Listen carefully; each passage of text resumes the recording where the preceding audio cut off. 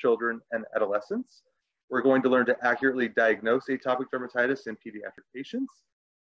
Then we'll discuss the relationship between atopic dermatitis and its comorbid diseases, as well as specifically some emerging comorbid diseases that have hit the press recently. We'll learn to prescribe appropriate first-line medications for patients with atopic dermatitis based on the disease severity. And as we go, we'll discuss the treatment options as well as the mechanisms of action of some recently FDA-approved targeted therapies for atopic dermatitis. We'll go over a brief overview. We'll talk about the features of AD, the diagnostic criteria of AD, as well as those comorbidities, and then throughout how to treat it. I'm sure all of you learned during your dermatology rotations and just being pediatricians that atopic dermatitis is commonly referred to as the itch that rashes. And that's because itch truly is a cardinal feature of this disease. It's actually one of the diagnostic criteria, and many times itch will precede the rash. There is a bit of a point of confusion with the terminology around eczema, atopic dermatitis, and I think a brief history lesson that we'll go through will clarify some of this. This sentiment that atopic dermatitis is eczema, but eczema is not always atopic dermatitis, just like a square is a rectangle, but a rectangle is not always a square. Eczema at its base form is derived from the Greek, and that just means to boil over. And throughout medicine, it's been used to describe pretty much any rash characterized by bubbling or weeping of the skin, certainly of which we see in patients with acute atopic dermatitis. Now, the term atopic dermatitis came around the turn of the century, and it really is a constellation of things. We spoke about itch earlier, and that certainly is a cardinal feature. We see clinical features of that phenotypic term eczema, of boiling, bubbling skin, and that's all taking place within an atopic diathesis. And that term atopy comes from the Greek atopy, meaning out of place. And it's because these atopic conditions, which include asthma, allergic rhinitis, seasonal allergies, eosinophilic gastroenteritis, and of course, atopic dermatitis, are difficult to classify diseases historically, although today we're going to learn to categorize the previously unclassifiable or out of place as we discuss diagnostic criteria for atopic dermatitis. Some of the common features, and you'll see here that these common features actually make their way into our diagnostic criteria. So first and foremost, itch. You cannot make a diagnosis of atopic dermatitis without itch or pruritus. It is a chronic or a chronically relapsing dermatitis, meaning it can wax and wane. It has to have a characteristic appearance and distribution, which we'll see changes as our patients age, as well as patients have a personal or family history of another atopic condition. We've mentioned that it's a chronic, pruritic, systemic inflammatory disease characterized by periods of acute disease flares. It affects anywhere from 5 to 20% of children and 2 to 10% of adults worldwide. The age of onset varies, but most commonly it begins within the first year of life, with 50% of cases occurring within the first 12 months of life. 85% appear before age 5. However, there are some cases that do present later in life, in adulthood and adolescence. About 20 to 50% of childhood cases do persist into adulthood, and interestingly, the prevalence is increasing, and it does tend to occur in families with other atopic diseases. A few of the archetypical presentations of atopic dermatitis are shown here.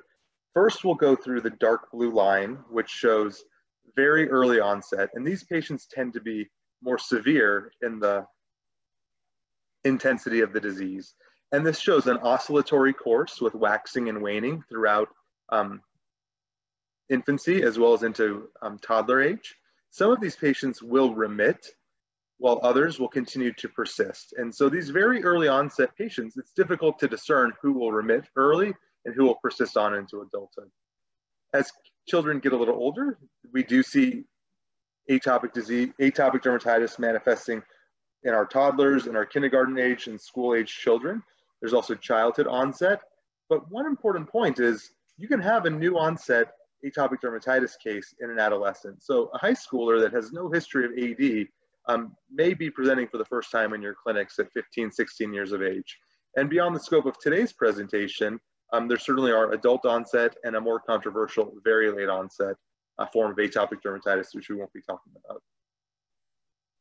At its base, atopic dermatitis is a multifactorial disease, and it's due to a constellation of abnormalities with the skin barrier itself, as well as allergen sensitization, microbial dysbiosis, with our atopic dermatitis patients having a higher skin colonization with Staphylococcus aureus, and an increased risk of staphylococcal infections, as well as a dysregulated immune system.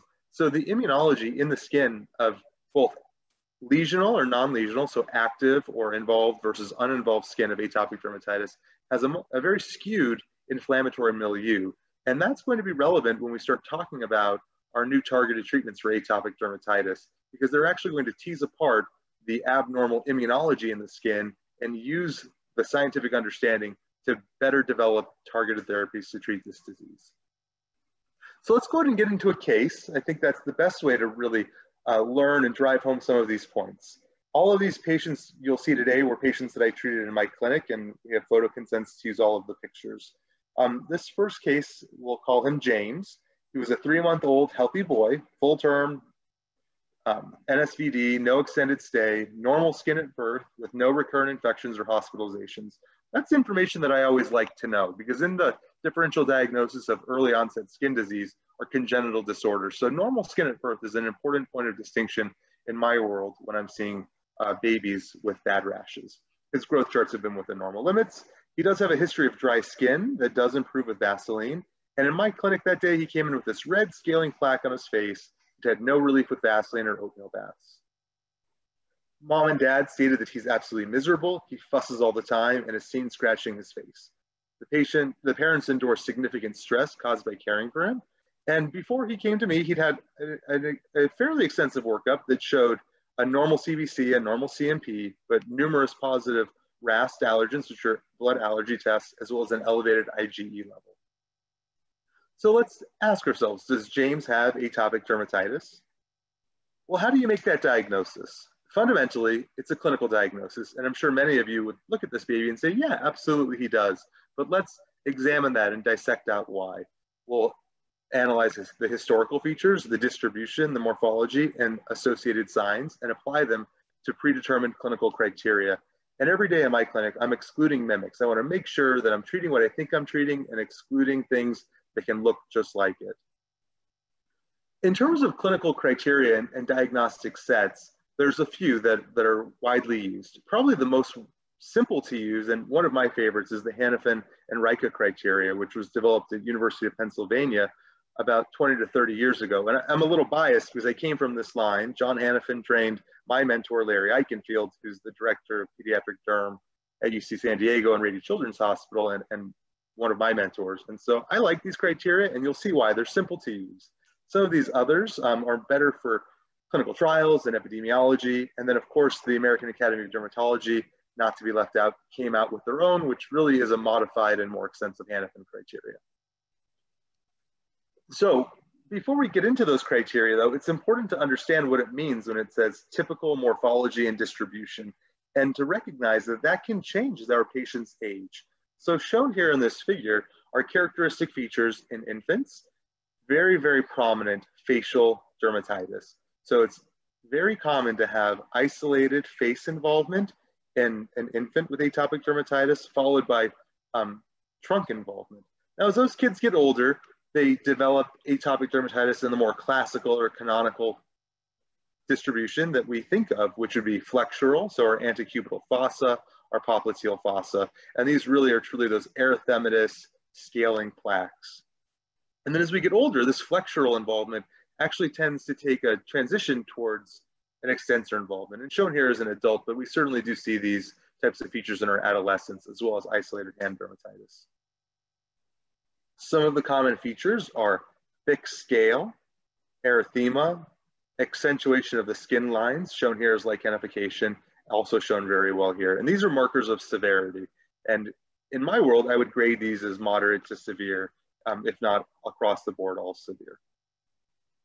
Some common findings in patients with atopic dermatitis that in of themselves are not AD, they're not atopic eczema, but are very common in these patients. And I'm sure you see them every single day. Keratosis pilaris, a particularly non-harmful, absolutely benign, and absolutely impossible to treat. Scaly follicular papules on usually the bilateral upper arms and sometimes the thighs. Pityriasis alba, which is a hypopigmented, sometimes slightly scaly, thin plaque on the cheeks. And then, of course, ichthyosis vulgaris, which is very common in our patients with atopic dermatitis. And this usually gives the lower legs kind of a dry, cracked lake bed appearance. So what are those specific criteria I was talking about? Well, here are the major criteria. Like we said before, pruritus. These patients have to be itchy. They have to have that typical morphology and distribution. So more flexural in our adolescents and our older children, and facial and extensor involvement in infancy. It needs to be chronic or chronically relapsing. This is a little hard to apply in our infants, of course, because they don't have a lot of history, but a personal or family history of atopic disease also pops in there. So let's apply these to James and see what we get. We need 3 out of 4. And James, he has 3 out of the 4. And so we can certainly make a diagnosis of atopic dermatitis. There are minor criteria of the Hannafin criteria, and these are some of the things that we saw before.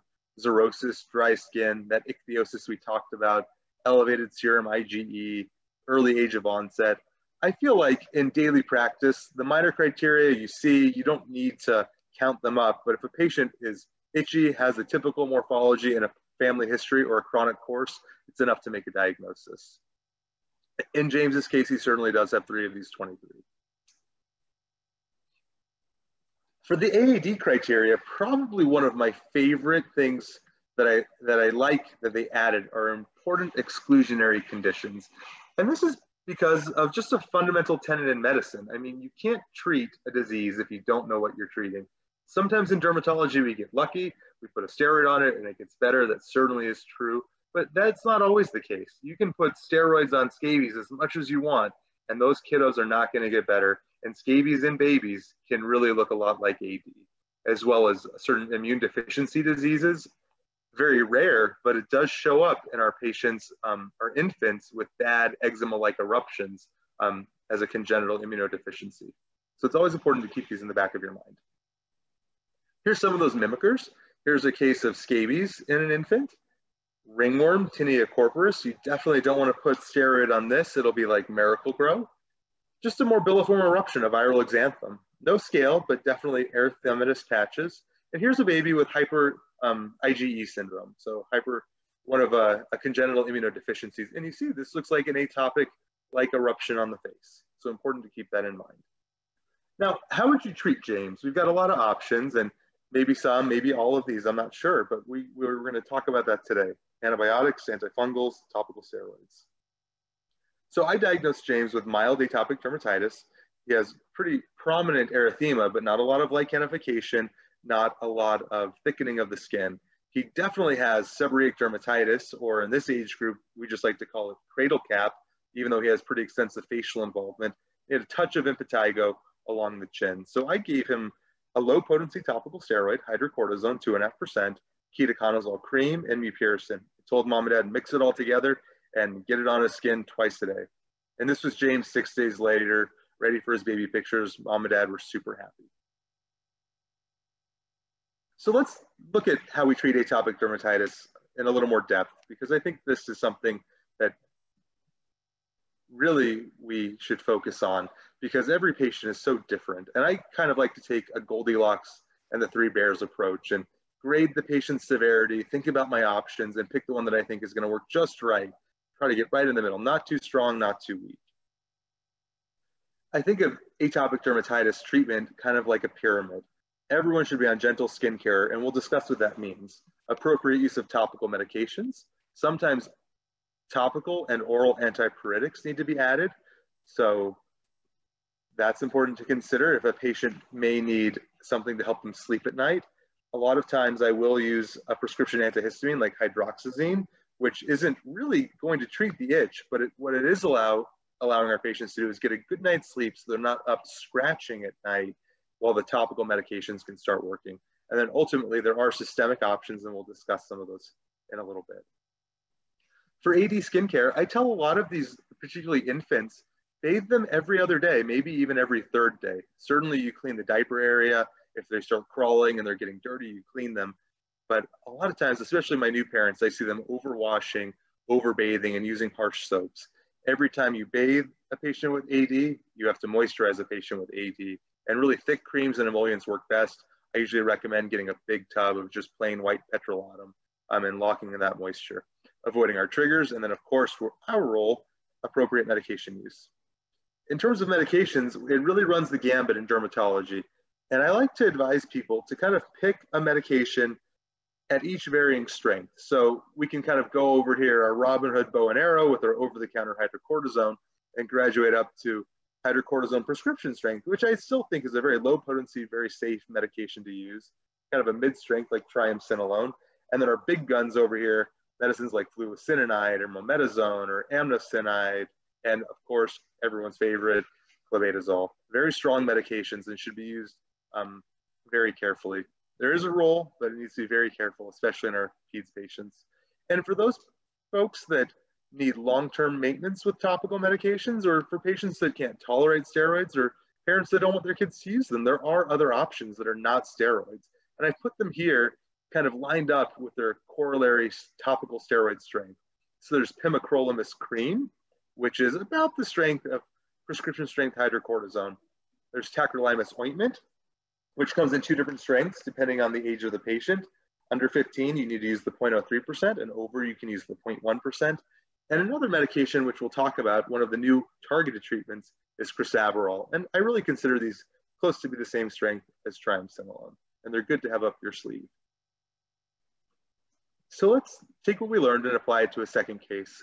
This is Anissa, a 7-month-old girl, full term, NSVD, no rash at birth. She's presenting to me itching, redness, oozing, and scaling that developed around 2 months of age, so early onset.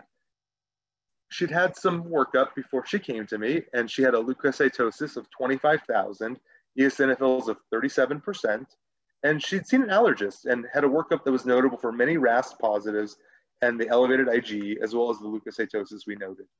She'd only tried over-the-counter hydrocortisone cream and elemental formulas that were recommended because of her positive RAS test. She had absolutely no benefit. She cries inconsolably, is constantly scratching during most waking hours, and having an extremely negative impact on her parents' quality of life, first-time parents, really at their wits' end by the time they came to see me. So let's ask, does Anissa have AD? Just to drive home our diagnostic criteria. Well, certainly, she has pruritus. She has the typical morphology and distribution. Not shown here, it was also on her face. It was also on her trunk. It's been chronic throughout her life for 5 months. And she has an elevated IgE as well as positive RAS tests. So that certainly applies towards this personal history of other atopic disease. In Anissa's case, there was a lot of attention that had been given to her potential allergic tendencies and food allergies, and she'd been put on elemental formulas. And I think that happens a lot. And I think this is a good time to pay special close attention to the atopic dermatitis comorbidities. We've all learned about this in medical school, the so-called atopic march. And while there are many variations in when and if these conditions do appear, I think it still is very helpful to have something like this in your mind to illustrate the point that patients with atopic dermatitis may have other atopic diseases. And typically, it is the eczema that shows up first, and then canonically, you'll have food allergy, followed by asthma, and then rhinitis. Some of these may wane as the child gets older, while others may persist. One thing that I'd point out is that not all patients get these, and not all patients with a positive RAS test, which is a radioabsorbent assay, basically an ELISA test to say, do you have antibodies, IgE antibodies that recognize that allergen? It doesn't mean that you have a true allergy. It doesn't mean you have a food allergy or a type 1 hypersensitivity reaction. And in very few cases does oral allergen avoidance actually impact the skin, probably less than 10% of patients. So I always tell folks when they come to see me, let's not worry about the foods yet.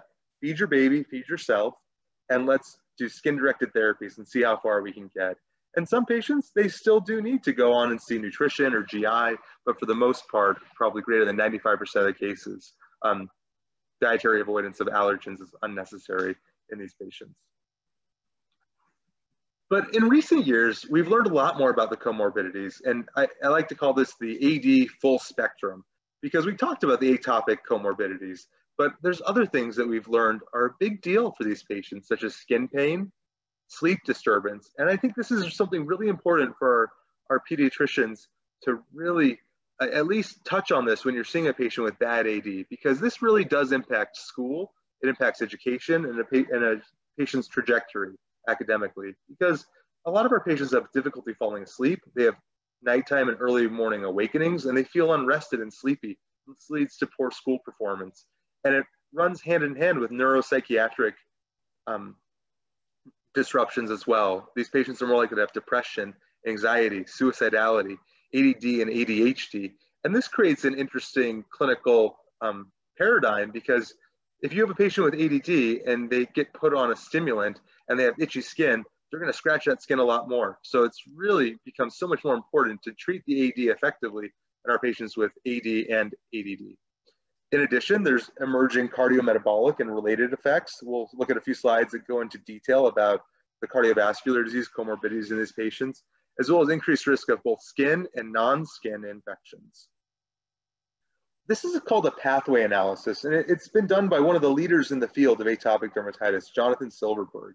And basically what they did is they analyzed thousands of patients, and they used statistical analyses to ask the question, how is atopic dermatitis related either directly or indirectly to other diseases that our patients have?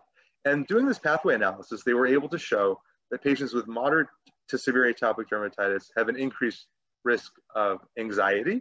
That anxiety then leads to an increased risk of hypertension and obesity. AD itself does have an increased risk of obesity, an increased risk of diabetes, and an increased risk of food allergy. Now, all of these together, food allergy, diabetes, obesity through its effects on hypertension, all negatively impact cardiovascular function. So ultimately, even though there's no direct effect of AD on cardiovascular disease, through stepwise comorbid conditions, our patients with atopic dermatitis have a much higher risk of cardiovascular disease, and that's shown here. So this is basically stratifying patients based on their severity of eczema or atopic eczema, mild, moderate, and severe.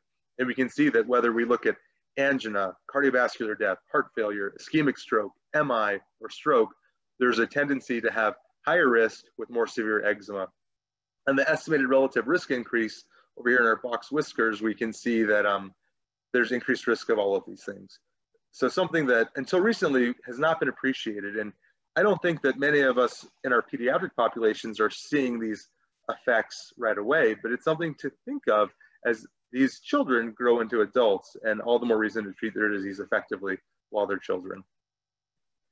There's also massive impacts on quality of life, and many studies have been done in adults and children showing a major impact. It impacts social functioning negatively, impacts psychological well-being with effects on stigma, low self-esteem, poor mood, decreasing self-confidence. It's even influenced people's occupational choices and been shown to affect their personal finances. Things that many of us may take for granted, such as what clothes am I going to wear today? Should I shave? Can I use makeup? All of these things are impacted in our patients with AD, which ultimately leads to decreased work productivity and absenteeism. So back to Anissa, how would you treat her? Well, I think this is a nice way to take a second and review step care management of atopic dermatitis. If we go back to our pyramid that we talked about, the basic management in every patient with AD, whether they're non-involved skin, mild disease, moderate disease, or severe disease, involves basic skincare. So we're talking moisturizing, taking our baths once daily, or maybe even every other day, avoiding our triggers. And this is always going on in our maintenance mode. But now, Anissa, she's acutely flaring, and she's at least moderate based on the photos that I showed you. And for a moderate case, you need a medium to high potency topical corticosteroid, and that's 2 times a day for 3 to 7 days beyond clearance. And this is a really important point, because I find that as someone who receives lots of referrals, I'll get patients that have used topical steroids, but just not used them enough. They didn't quite go far enough. They maybe used a lower strength steroid than they needed, or maybe even one that was perfectly strong, but just for a few days. And it really is kind of a treat to clear approach now, and not a treat to tolerability. We want to clear our patient's skin, and that requires the right strength steroid for the right duration. And in these cases, many times it is BID for 2 weeks. And now when they're very severe, that's when we start thinking about referral to a specialist. Dupilumab, which we'll talk about as a new monoclonal antibody to treat moderate to severe atopic dermatitis. And then we always want to circle back. If our patients aren't getting better, well, why is that? Are they not using the medicine? Is there a comorbid infection? Was the diagnosis missed? Maybe they're allergic to something they're touching. That's called contact dermatitis. And this would be a time that I would encourage any and all of you to refer out if you need an extra set of hands. I'm happy to help. So this is an ESO 1 week later. This is after triamcinolone BID for a week. The erythema is gone. The skin is less thick. It's healed over, but it's still not all the way across the finish line. She's still requiring lots of topical steroids. Mom and dad are starting to wonder if that's safe, which it is, but they're asking questions about, well, what's the long-term plan? So what is your next step? To go there, we need to kind of think about all of our different treatment options for moderate atopic dermatitis. Topical steroids have been a mainstay of dermatology for decades, and they work very, very upstream. So they're shutting down the inflammatory cascade very early on. We have some other options that work a little farther down the inflammatory cascade. Those are topical calcineurin inhibitors, things like pimecrolimus and tacrolimus. They're a little more targeted. They are very effective. And there's two, pimecrolimus, which is approved for mild to moderate atopic dermatitis down to age 2 years, and tacrolimus, which is approved for moderate to severe AD, and it just has a special dosing notation based on the patient's age. So if they're less than 15 or less, you want to use the lower strength. These do have some burning and stinging associated with them, and they have a black box warning for rare cases of malignancy. Even though I use these medications all the time, there really has not been any reported cases of them causing a lymphoma or malignancy in our pediatric patients ever, but it does have that warning, and it can give folks some real scares when they pick it up from the pharmacy. So because of that, another medication was developed. It's a phosphodiesterase 4 inhibitor, and it's crisaborole. And the idea behind crisaborole actually dates back to our friend John Hannafin, who, being aware of some basic science studies that abnormal T cells have an increased amount of AMP, which is an intracellular signaling molecule, and knowing that AMP is made from cyclic AMP, and that conversion is mediated by an enzyme called PDE4, he said, well, hey, if we can block PDE4, that should decrease inflammation, right? And so fast forward 20, 30 years past that initial idea, and a drug company developed a targeted topical medication that inhibits PDE4. So it's impairing the conversion of our cyclic AMP to AMP, so we have less of the inflammatory mediators within the cell. And the idea was that we could use this to treat atopic dermatitis. And we're going to go through the data for a few phase 3 studies in children and adults with mild to moderate AD. And in 2016, it was approved all the way down to 2 years of age. And the indication was expanded just this year to 3 months of age. And I think I may have been the first person in the state to prescribe it, because on the day that the FDA approval came out, I just happened to be seeing a 3-month-old who needed it, and it was denied. And I talked to the pharmacist for the state, and they said, oh, wow, it was just approved. Great, congrats. And now we're getting this for our infants as well. So here we have data looking at the percentage of patients that achieved clear or almost clear skin on crisaborole versus vehicle. And you can see 33% of patients achieved clear or almost clear skin in the study within the first 30 days of application. And now clear or almost clear is a great endpoint. We have a hard time getting that in dermatology because so many of the features we see in the skin linger. So post-inflammatory pigmentary change, darkening of the skin from the rash can persist, and that can lead to a patient not making it clear or almost clear, even though in clinical practice, most patients do very well very quickly. And you can see that we have patients that are becoming clear or almost clear within a week of application in the initial study. One thing that I love about crisaborole is it works very quickly to decrease itch. And itch is one of those cardinal diagnostic features and something that really bothers our AD patients. And it starts working on itch right away. Within a week, we have 58% of our patients having a significant decrease in their itch. The most common side effect is application site pain, and it's very low in the clinical study, 4.4%. I'll tell you in my clinical experience, it's probably closer to 15 to 20% of patients experience burning, stinging, or discomfort at the site of application. And a couple of tricks I like to tell my patients is to keep the medicine in the refrigerator. That helps take the edge off. You warn them that it may sting, and that in of itself, knowing that can help. And I'll also have them usually mix it with whatever topical steroid I'd prescribed previously or that I prescribed simultaneously. I don't have people put Eucrisa or crisaborole, excuse me, directly on inflamed skin. I usually calm it down with the topical steroid first, and 3 or 4 days into that, I have them transition to crisaborole in patients that need it. And here's our patient Anissa. She was transitioned to crisaborole as well as fluocinolone oil, which is a nice low potency topical steroid, similar strength to hydrocortisone, but it comes in a very nice peanut oil. So it's easily spreadable, very moisturizing, 3 to 4 times weekly. And she did absolutely great. So moving right along, case 3, this is Sarah. She's a 6-year-old healthy girl, very dry, very itchy skin. She has recurrent itchy rashes behind the knees and the elbows. She has many nighttime awakenings due to itch. She wakes up with blood on the sheets. She has daytime tiredness that's impacting her kindergarten performance, and her mom has atopic dermatitis. So does Sarah have AD? Well, certainly. At this point, I think we've gone through it enough times to know that pruritus, absolutely. That typical morphology, flexural lichenification that we can see in our children as well as our adolescents and adults. This is chronic, chronically relapsing, and she has a family history of atopic disease. So Sarah was started on triamcinolone, a moderate strength topical steroid, BID for 2 weeks, and she really had minimal improvement. I mean, there's still a lot of erythema here. Better, but definitely not as much as we'd want. In addition, she has atopic dermatitis on about 15% of her body surface area. And mom and dad say this is really hard to put the medicine on all over twice a day. Now, at this point, I switched her to crisaborole, which is our targeted PDE4 inhibitor to minimize her topical steroid exposure.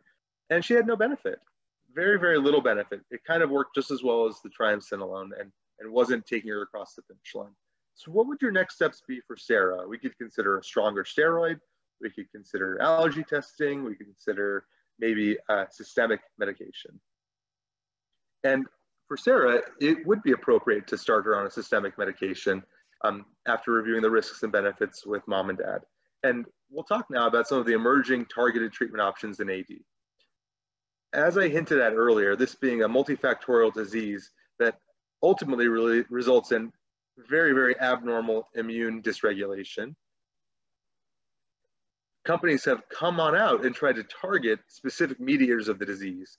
And the first one available that achieved FDA approval was dupilumab, which was a monoclonal antibody that targets IL-14 and IL-13 signaling, which you can see here is right at the center of the inflammatory cascade. It's been approved in adults ages 18 and older initially in March of 2017. It was approved down to 12 years old age in 2019. And then just earlier this year, I think maybe in May, it was approved down to 6 years of age. And the way this medication works, it's a monoclonal antibody that blocks the IL-4 receptor alpha. So IL-4 receptor alpha is a common receptor chain that's shared between the IL-4 cytokine receptor and the IL-13 cytokine receptor.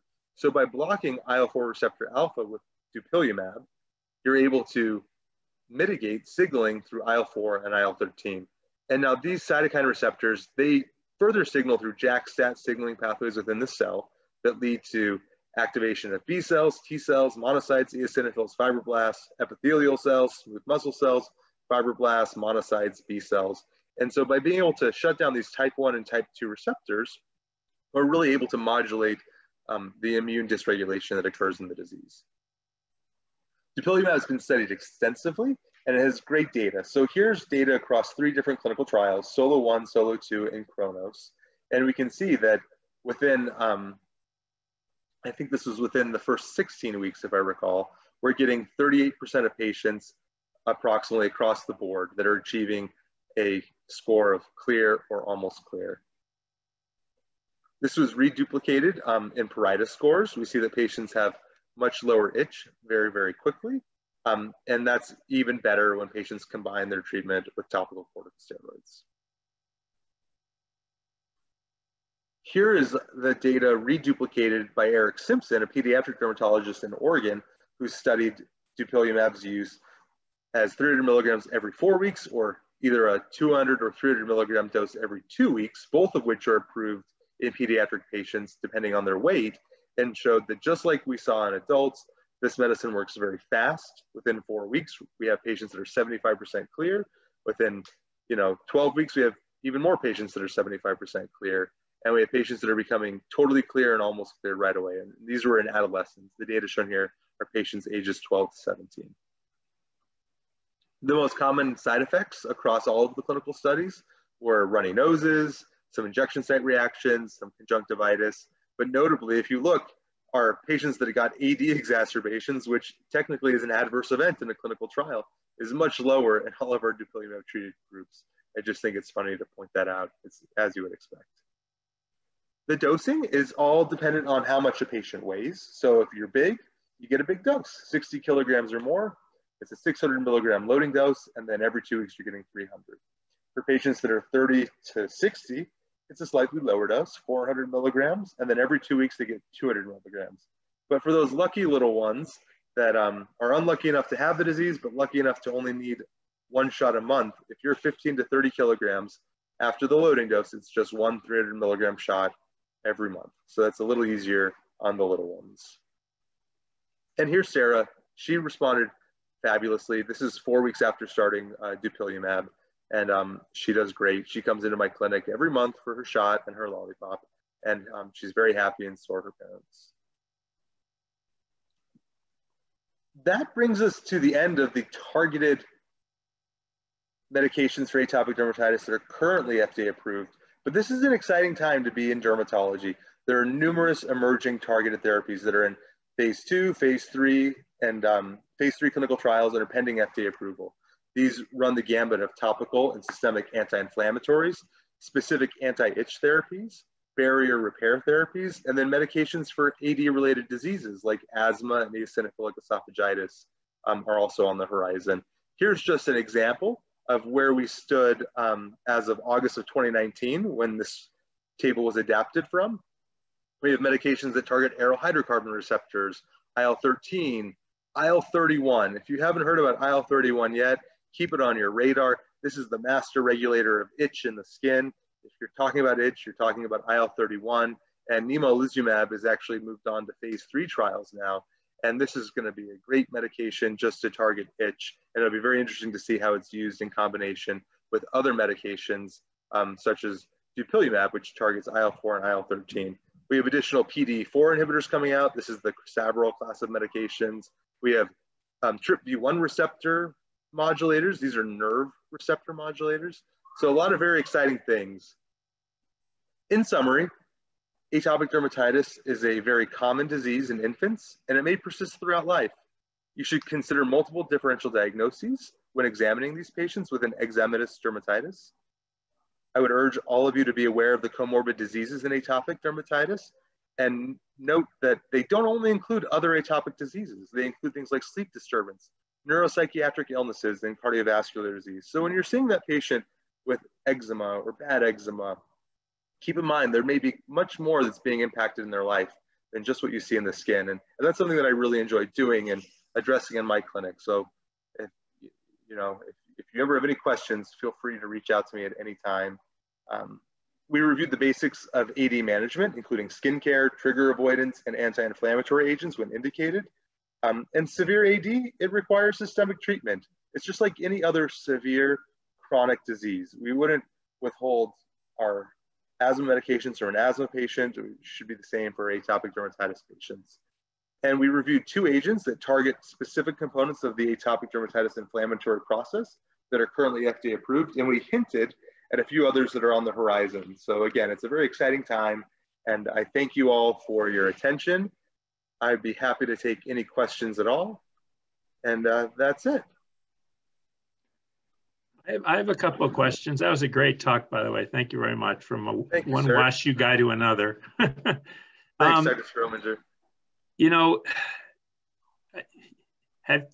Would you recommend using any of the other oral medications like Singulair combined with Pagamet, combined with Allegra and Zyrtec, and sort of alternating those around to try and see what might help? Yeah, that's a great question. I think that certainly if our patients have an indication to be on them for comorbid atopic disease like asthma, absolutely we're on track. If we're talking about atopic dermatitis in isolation, those medications aren't necessarily going to help, and they're not necessarily going to be harmful. It's quite interesting. Some patients do great on antihistamines. Other patients, it dries out their skin a little more, and that triggers the itch. I like to use sedating antihistamines sparingly at nighttime to really drive down the nighttime awakenings while I give my topical medications time to work. That's great. The only other question I had, and maybe it's not a question, but a concern as a pediatric ophthalmologist, you know, I always worry about using high potency steroids around the eyes because I have seen on occasion a couple of cases where it can get absorbed and cause cataracts or glaucoma. So, and then you're putting a lot of that on the face in some of these infants. Have you come across any of those issues on any of your patients? You're 100% correct. And just for everyone that's listening, it is absolutely true that chronic topical steroid use on or around the eyes can lead to cataracts and glaucoma. I haven't had that occur under my supervision, but I've definitely managed patients that have had development of cataracts and glaucoma from excessive topical steroid use over time, as well as being exacerbated by systemic steroid use. We know, if you're Dr. Strominger, a pediatric ophthalmologist, I'm sure you know, but I'll share with the rest of our listeners, some of those minor criteria for atopic dermatitis, if we look at our Hannafin criteria, are keratoconus and subcapsular cataracts. And so our patients with AD already have a predisposition for ocular disorders. And it's very important to be a guardian of the eyes. I feel that way as a dermatologist, at least. And because of that, I will use topical steroids very sparingly on or around the eyes, but these are patients that I usually see weekly, and I transition them very rapidly to a topical non-steroidal, such as pimecrolimus, tacrolimus, or now crisaborole. I don't usually use topical steroids on the face, specifically on the eyelids, for more than a week at a time. But unfortunately, the world we live in, with so many of our pediatric patients having Medicaid, they have to trial hydrocortisone before we can get a non-steroidal approved. And it's easy for me to do in my office, but I imagine for most of our general pediatricians, going through the prior auth to get pimecrolimus or tacrolimus approved through Nevada Medicaid is onerous, but we've got it pretty streamlined. But 100%, you're right. I've seen it happen to patients, and we've got to be very careful. Great. I'll read off some of the questions from the chat. Dr. Hardy is asking if some of the meds you mentioned are used for asthma. Yes, Dr. Hardy, that's an outstanding question. Dupilumab, which is the monoclonal antibody that targets the IL-4 receptor alpha, so minimizing signaling through IL-4 and IL-13 pathways, is also duly approved for asthma. It's also approved for nasal polyps and is pending additional approvals. And Dr. Sherma Parisi is asking, how do you tackle a discussion with a parent of a child with atopic dermatitis who does not want to use the steroids medications and wants to go the, quote, natural route to decrease the flare-ups? Yeah, that's a great question. And I have this conversation probably 2 or 3 times a week. When I was in San Diego, I had it a lot more. But usually what I'll do is I'll explain that atopic dermatitis is a severe skin disease and it needs serious treatment. For patients that absolutely don't want to use steroids, I will just jump to medication just like crisaborole. And I'll explain that it may sting a little bit, may not work as quickly, but it would be technically natural because crisaborole is a boron-based molecule. And it's derived from boron and it targets a natural pathway. And we see a lot of steroid phobia, and it has to do, I think, with social media and misinformation. That's one strategy I approach. And the other way I approach it is with buy-in. And I sometimes have the luxury of spending more time than probably a lot of our general pediatricians. My schedule is busy, but I can play catch up. I can do a 3-minute skin check on an adult to spend 20 minutes with a pediatric patient that needs it. And I'll just sit there and I'll explain, you know, I know exactly what your child has. I know exactly how to treat it. And it's not going to be quick. It may not be easy, but if you stick it out with me, we will make them better. And sometimes kind of having that candid conversation and being able to take the stance of an expert, you're able to convince them just to use the medications. You tell them we're going to get them off very quickly. And knowing how to treat the diseases, I'd say 95% of my patients with the right steroid for the right duration are clear within 1 to 2 weeks. And I think having that type of parental buy-in, you show them you can get the baby better, really helps a lot. And Dr. Frazee asked, and knows that you answered it a little bit, but maybe talk a little bit more about barriers to getting the medications, especially with Nevada Medicaid. Yeah, so it is a serious challenge, and there's multiple different Medicaids. And so you have to also know which Nevada Medicaid are you dealing with. A few different things that can be really particularly helpful if you have an MA that's going to work on your prior auth. And sometimes you have to put it in your note because they want to see documentation. You can say things like, it's for use on the face. That can definitely help you get from a topical steroid to crisaborole. And crisaborole is on some of the Nevada Medicaid plans. And now with it being FDA approved down to 3 months of age, it's much easier to get it, but you do have to go through that fight. Other ways to work to get it approved, sometimes I will just tell the patient, we're going to prescribe both medicines right out the gate, and the hydrocortisone is going to be filled immediately, and the next day we're going to do a prior auth for the pimecrolimus, tacrolimus, or crisaborole. And honestly, you know, we do partner with industry a fair amount. We do clinical trials, and having samples can be really helpful to get a patient covered for those 3 to 4 days until you have the medication approved. And I will remind members of the American Academy of Pediatrics, there is a hassle form that you can fill out at the national level, but even if you put on things for state level insurance plans, they'll get filtered down to me through the Academy. When I ran my husband's practice in Massachusetts, I was part of a team of pediatricians, primary care pediatricians out of Boston Children's. And it was just great to be able to collaborate together when we approached the insurance companies, because there was more often than not just miscommunication between what the doctors thought they needed to go through to get approvals, what the insurance companies were doing. So this is one of the benefits of our professional association, is if you're having this issue, your peers are having this issue. So working together to clear up the communication can help a lot. And another one from Dr. Hardy, what skin moisturizer is best to avoid irritations? Let me make sure I heard. What skin moisturizer is best to avoid irritation? Yeah. Well, so I think that's a $1 million question, a great question. What I'll do is I'll answer it in a slightly different way. I will give you what I think are the best creams or moisturizers to avoid skin irritation, instead of being mean to anyone like Eucerin or Aquaphor, which are sometimes common offenders due to their high concentrations of lanolin, which is a very common contact allergen in our patients with atopic dermatitis. Honestly, when I see a new baby or a new patient that comes in with atopic dermatitis, I do something called a preemptive avoidance strategy, or PAAS, preemptive avoidance strategies, which means I put them on what I know is a hypoallergenic skincare routine. And that moisturizer I always pick is white petrolatum, just good old-fashioned petroleum jelly. And when patients are like, really, petroleum jelly, isn't that toxic, cause acne, XYZ, whatever they want to say, I remind them, well, that Eucerin, that Aquaphor you're using, that's petroleum jelly plus chemicals, plus preservatives, plus things that you don't need. And I really like to take a PAAS approach for pediatric patients, because it's very difficult to identify things that truly do irritate or cause allergy in their skin. I do a lot of allergic contact dermatitis, which requires patch testing, and I do it in pediatric patients when necessary, but it's cumbersome, and it's best to, you know, this was a study done by a colleague of mine, Dr. Goldenberg and Dr. Jacobs, a few years ago.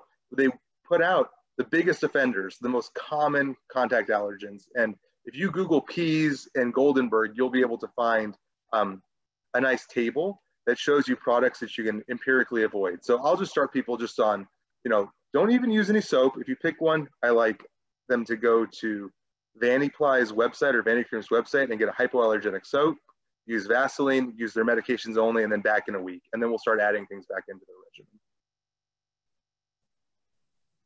All right, well, I'm not seeing any other questions, although certainly participants still on the line are welcome to unmute and ask them or put them in the chat, but I will lead the virtual applause. That was a great talk. Thank you so much for joining us today.